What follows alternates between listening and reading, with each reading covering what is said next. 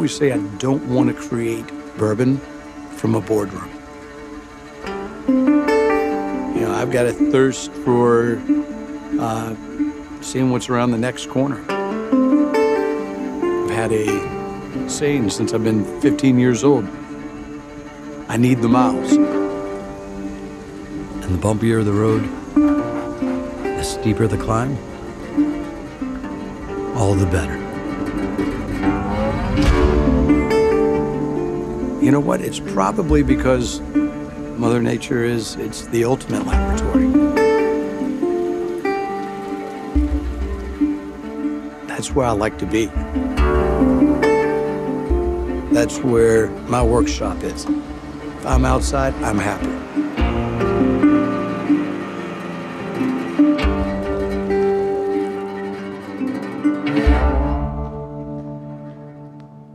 Hey, what's going on? Oh, all good. All good. 6, take 1, marker. Life is good. Oh, in the early days, we had a number of challenges, but the biggest issue we had then, nobody drank bourbon. To go back to like starting the brand of Jefferson's to begin with, that's the least safe play you can make in American whiskey. The 1990s was a time of, if you went to a bank and you said, hey, I want to start a whiskey brand, they would have laughed you out of the room so fast because there was no money there. And the fact is, this industry is not very friendly to newcomers. There were only 8 distilleries at the time, and bourbon was in a 30-year decline, so that made this ocean of bourbon available because they couldn't sell it. It was either being blended into a 4-year-old bourbon and not being showcased, or it was evaporating off until there was nothing left of it. So when I went knocking on the doors and talking to the different distilleries, they were more than happy to sell me as much bourbon as I wanted.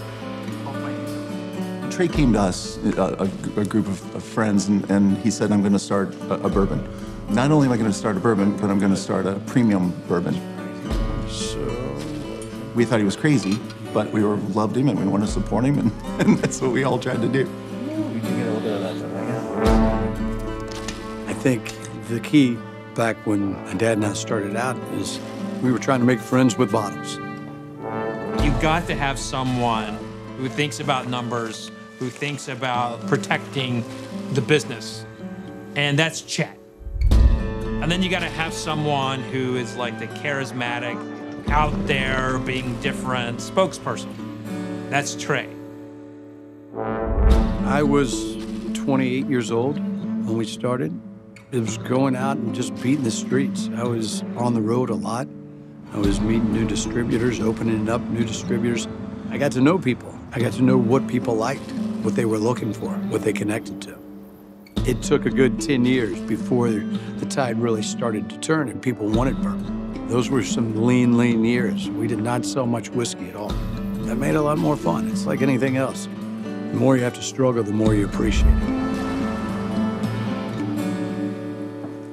Trey, good to see you. The best part of the 25 years of Jefferson's, without a doubt, is doing it with my dad.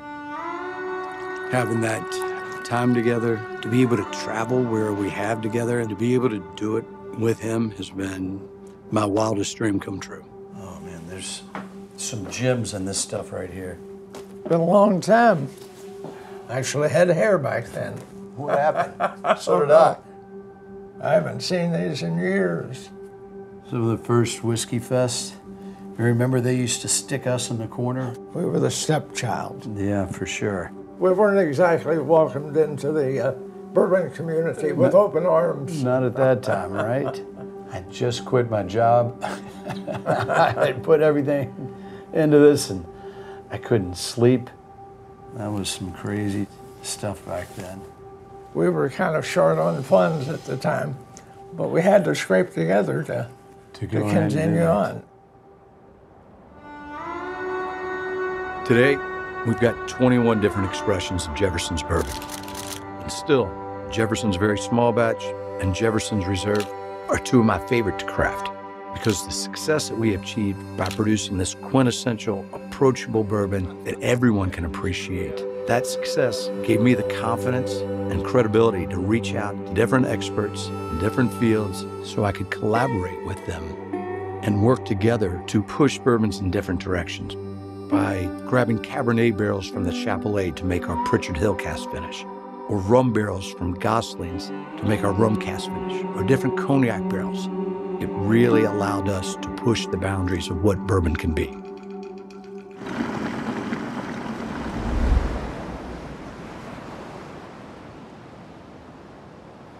So we went down to Costa Rica for a number of our 40th birthdays. We went down there to surf, catch some fish. We were having a blast. At the end of the day, every night on the bow of the ship, we started drinking bourbon. That ship's rocking back and forth, and it's rocking that bourbon back and forth in the glass. And that's when I thought, if this is happening in the bottle, it certainly would happen in a barrel. And if it would happen in a barrel, it's going to force maturation. So I suggested, why don't we put some barrels on the ship?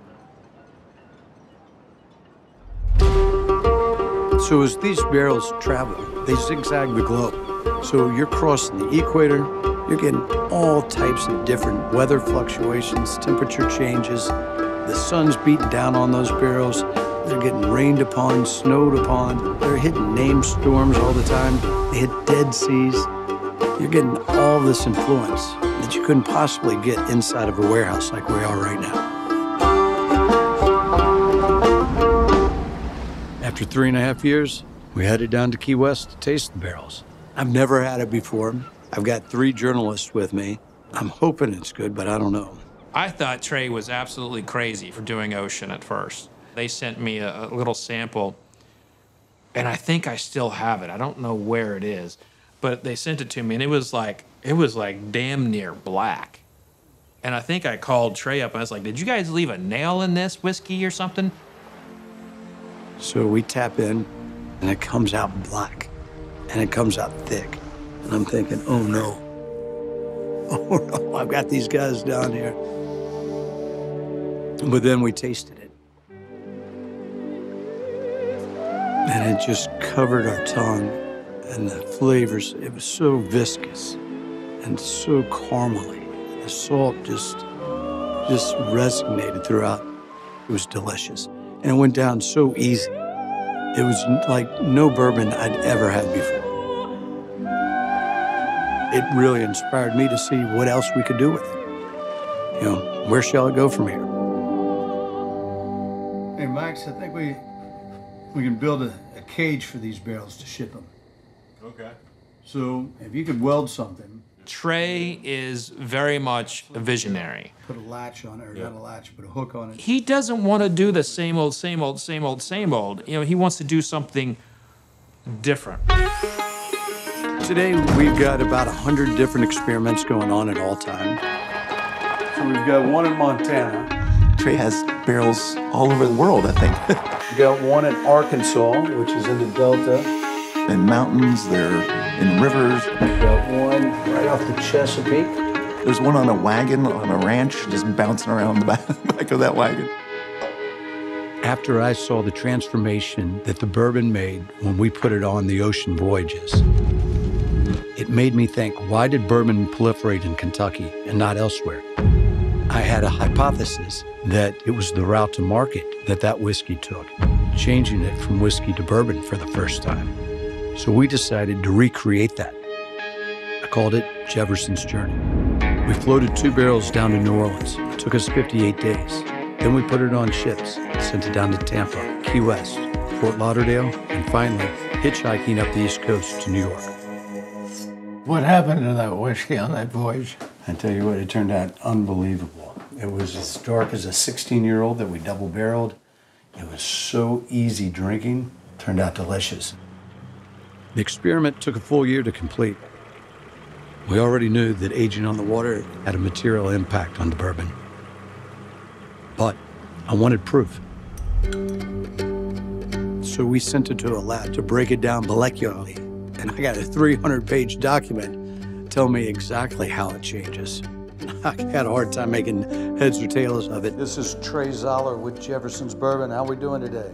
I'm doing fine, thank you, Trey. This is Anthony from Geordie Labs. We received your sample and your control at the same time. We treated them the same, so the differences we are seeing. The main finding was that the whiskey that had been on the journey had more of these aromatic compounds, ester compounds, ketones, families of compounds that would generally be attributed to flavors and aromas. Fantastic. Well, that just back. When you take the barrels out of the control by changing the environment and the agitation of the maturation, you completely change the result and what you're going to get out of it.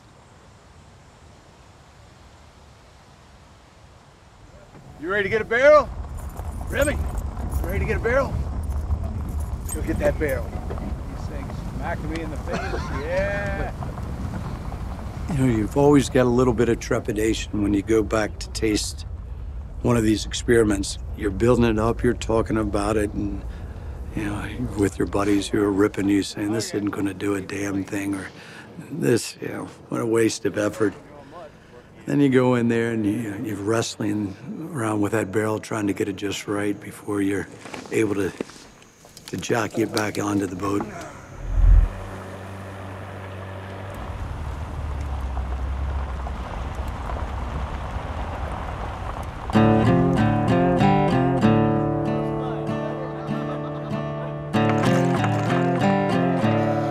When you're drilling into those barrels, you don't know what to expect. But when you start to see that color shooting out, and you can see that it just looks a little bit thicker than it used to be, and then when you try it, and you can tell that it's really morphed into something different, that's when you get a big smile on your face and like, all right, this is working. Thank you all very much. I'm one of the lucky people that absolutely loves what I do. I love the opportunity that it affords me to go to some incredible places and work with some incredible people.